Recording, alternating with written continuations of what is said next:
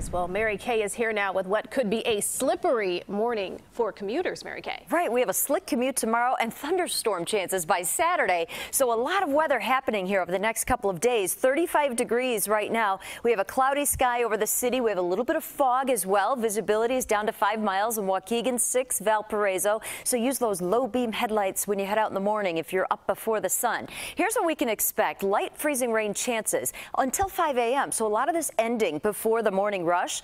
Overnight roads could glaze, especially those elevated surfaces.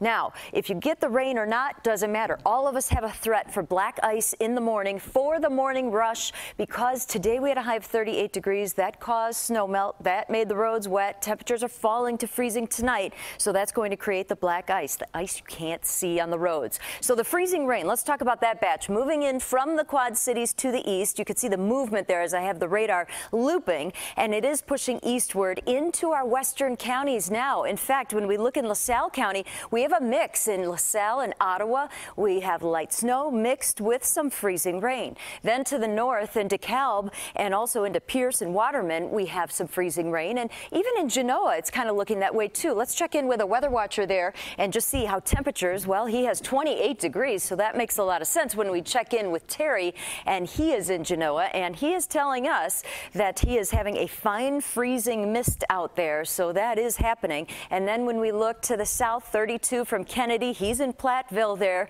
He also has a little bit of a fine mist started at 9:25. So we do have that freezing rain coming in. When we look at Futurecast, we see it moving across the area. I guess the good news with that batch is that by 5 a.m.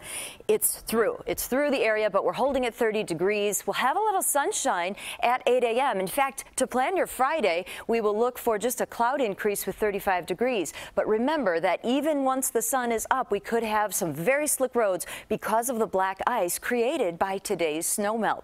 The weekend weather, well, tropical moisture will head really east of this low, soaking Chicago. And on the back side of it for Sunday, temperatures start falling and it changes over to rain. So let's put Futurecast into motion. Saturday morning, we get windy and wet with heavy rain, some thunderstorms early in the afternoon.